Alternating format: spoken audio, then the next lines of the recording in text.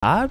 No, I don't know why. I mean, I think the reason why is because America all looks the same, and it was fucking my head up when I would travel 15 hours and it looked exactly the same. Exactly the same. Like a lot of the middle America looks so similar.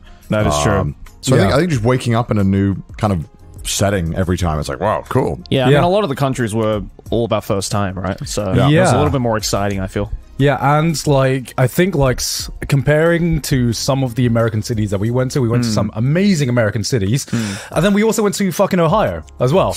And there's no Ohio's on this. Yeah, there is a big difference between waking up and being like, oh, I'm in Amsterdam today, or wait, Copenhagen, Stockholm, and then waking up and seeing a COD zombie map, and I'm like, oh, we are performing here. Yeah. Okay.